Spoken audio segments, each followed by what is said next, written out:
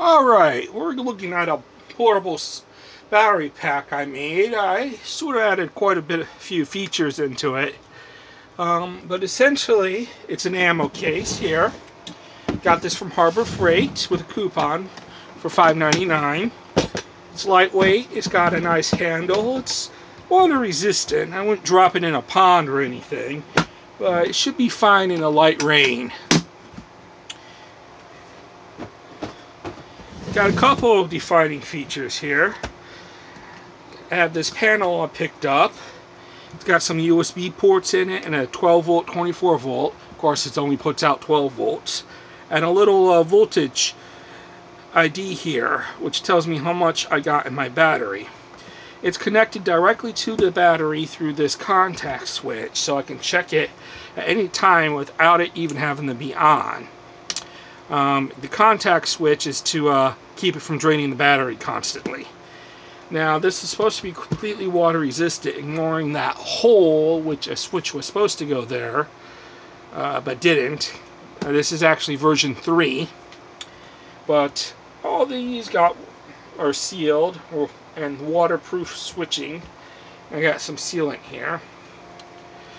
Now going to the back, this is the input source. You can put anything between 12 volts all the way up to 18 volts into here.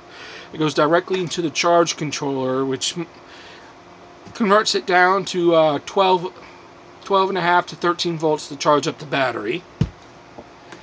Up at the front, we got some solar. We got some LED lights. You notice they're different sizes. I ordered from a few different sellers because they didn't have what I wanted. And only one seller actually sent me what I wanted. I'm actually missing 2. Hopefully the order I get in completely will have all the ones I want. This is a controller for the LED. It's a pulse width modulator. It goes up to 8 amps. Hopefully I'll be able to power this up once I get all the 9 watt Hawkeye LEDs. They got 3 watt LEDs in each of them. And they're pretty bright. Now up here, we got the master switch. This puts power to these items, so everything here now has power and the LEDs now have power. This switch up here converts the LEDs from 2 different modes. First mode is only 2 LEDs. Yeah, that's going to completely blow out. Mode 2 has all the LEDs. Mode 0, which has no LEDs. Now let's open this up and take a look here. Oh, in case you didn't see, this is what controls how bright it is from off to full. Let's switch that off. Now in here we got 2 adapters I made. Not the best spot to keep them. But this will allow you to charge it directly from your car port. It'll also let you plug in here. And in my case, connect it directly to some 12 volt LED strips. Of course, you can plug it into the rear here. And plug that into your car cigarette port and it'll charge from that as well. As long as your car is on. I wouldn't recommend charging it from an off car. Otherwise, you're just draining your own car battery. Now this switch, this one connects it to the solar panel. This does 18 volts at 2.5 watts in maximum sunlight. It's meant to be put on your visor. I got it on sale for $9. It's an okay panel.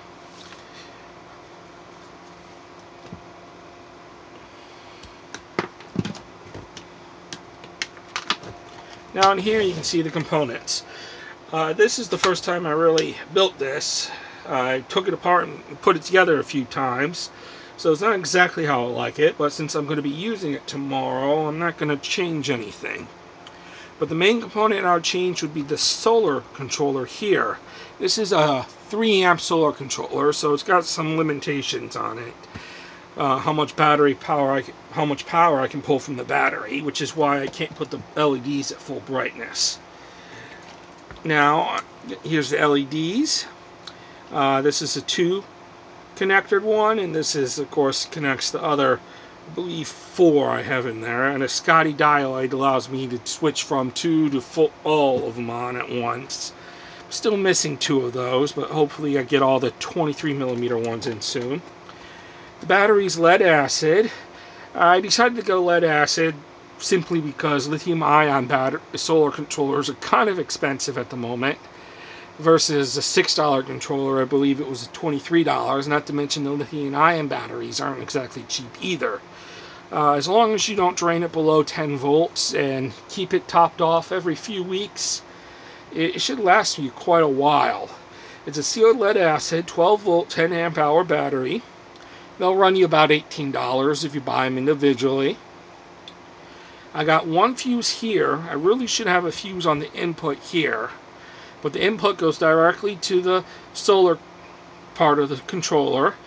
The battery input comes out over here and here, which then splits between that and comes back over to the yeah, that's all really right there.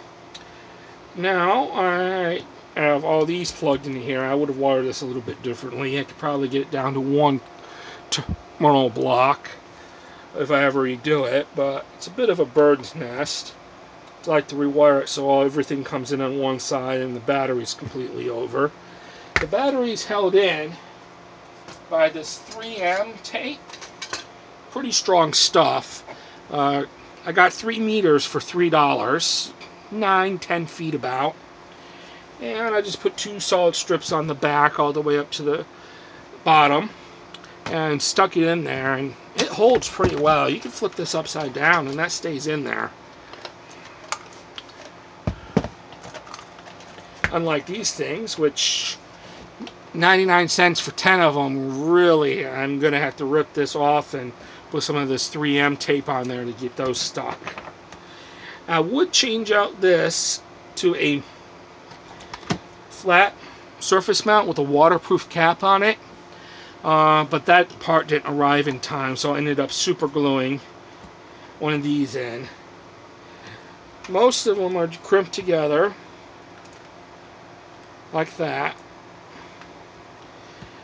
so they slide on and off, so it's really easy to swap this around or replace anything.